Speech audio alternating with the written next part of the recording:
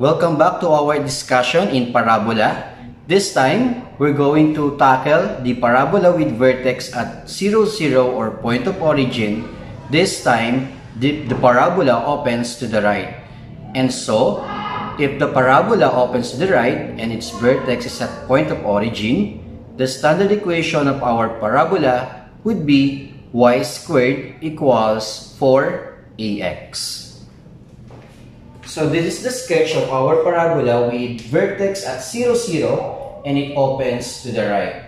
Now, from the standard equation y squared equals 4ax, so we have to compute for a, the value of a, because again, it will be the distance between the vertex and the focus.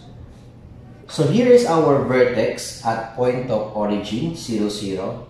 Since our parabola opens to the right, and therefore, the axis of symmetry of our parabola would be the x-axis. Therefore, our focus will be inside the curve or inside the parabola, which lies along or on the positive x-axis. So this is our focus.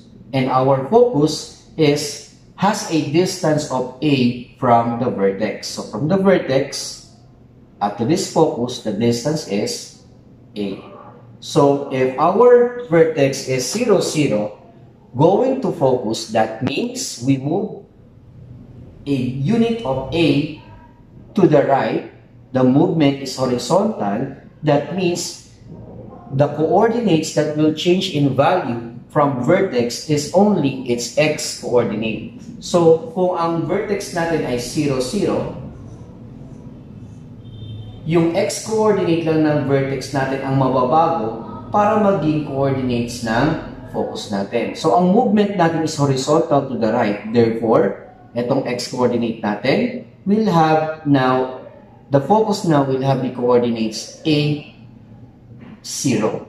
So, this will be the coordinates of our focus na bago lang yung x-coordinate kasi the movement is horizontal.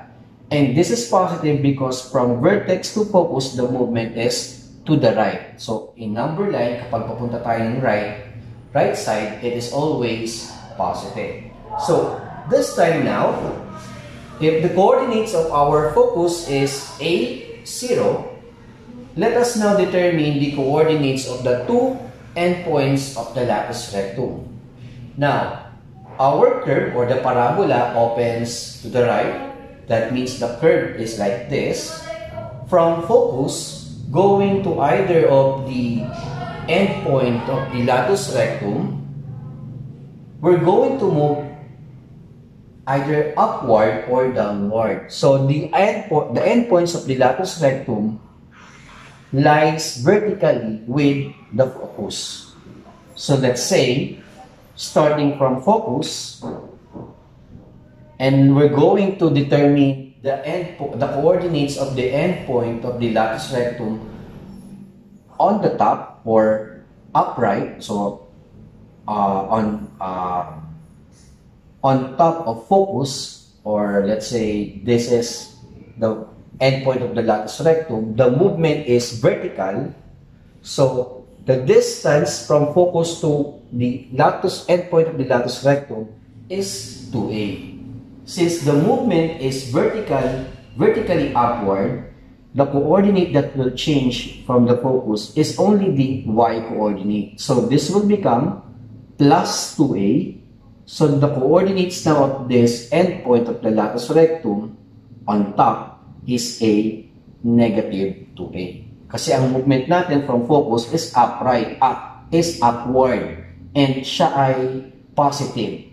And ang nababago, dahil siya ay upward or vertical, yung y-coordinate ng focus ang nabagong value. Now, from focus, downward, going to the endpoint of the latus rectum, the movement is vertically downward.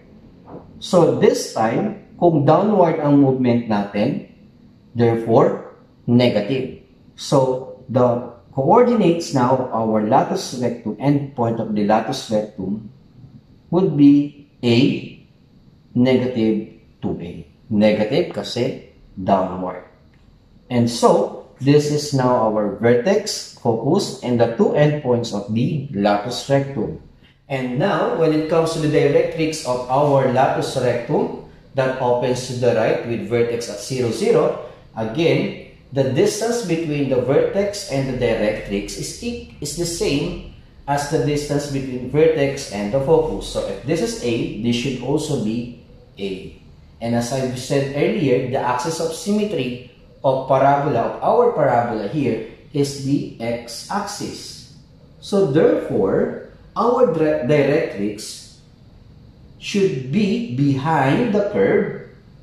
That means the directrix should be perpendicular to the negative or to the x-axis. And it lies along the negative x-axis. So, ito siya ngayon. And the distance is A. Since we form a vertical line, broken vertical line, the directrix now has an equation x equals negative A. Because coming from vertex to the directrix, the movement is towards the left side. So, negative yung A. That is why this is now the equation of our directrix. So this time, let us now solve a problem or example or sketch an example of a parabola that opens to the right. So our given equation is y squared equals 12x. So our given standard equation is y squared equals 12x. This is the same as the standard equation y squared equals 4ax. And therefore, as you can see here, our 4a rather, is the 12. So we can equate 4a equals 12. That means our a has a value of 3 units and our 2a will be 6. Now, that means that the distance between our vertex to the focus is 3 units. And since this opens to the right, so this is the sketch, this is our y-axis, and this is our x-axis.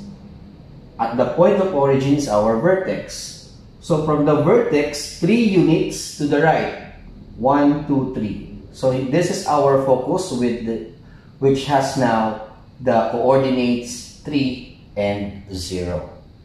So, vertex 0, 0. Focus has the coordinates 3, 0. Now, sabi natin that the distance between focus to one of the endpoints of the latus rectum is 6. Or rather is equal to 2a. And in this case, our 2a is equal to 6. Now, from the focus, which has the coordinates 3, 0, kukunin natin yung endpoint na sa taas. So, the movement is vertically upward. That means, we will change the value of the y-coordinate of our focus with the value 2a. Positive because it is upward, from focus to the endpoint upward. Okay, so that means we're going to have 6 units upward. So the coordinates now of our endpoint of the latus rectum, this one will be 3 and 6. Positive 6 because hindi naman tayo gumalaw horizontally kaya hindi na bago yung x-coordinate. The movement from the focus is vertical. That is why ang nabago yung y-coordinate. So from 3, 0, it becomes 3, 6. And then, if we're going to get the coordinates of the endpoint of the latus rectum, here, down here, the movement is vertically downward. So from the focus, which has the coordinates 3, 0, you move 6 units downward. So that means your x-coordinate will not change. It will remain as 3. And your y-coordinate from 0, it will now become negative 6. Negative because you are going down. Okay, vertically downward. So this one now has the coordinates 3, negative 6. So you have now the vertex, the focus, and the coordinates of the two latus rectum. Don't forget, the distance between this endpoints and this endpoint and the focus is 2a, that is 6, as well as this one. Now, let us now determine the directrix or the equation of the directrix. So, the distance between vertex and the directrix is also equal to a, which is 3. But this time, it should be behind the curve. So that means we will be having a directrix which is perpendicular along or perpendicular to the negative y-axis. Okay? So this is 3 units. 1, 2, 3. So our A is 3. So therefore, the equation now of our directrix would be x equals negative 3. Negative because we move from vertex going to the directrix to the left by 3 units. So this is the sketch of our parabola that opens to the right with the vertex at 0, 0 with the standard equation y squared equals 12x.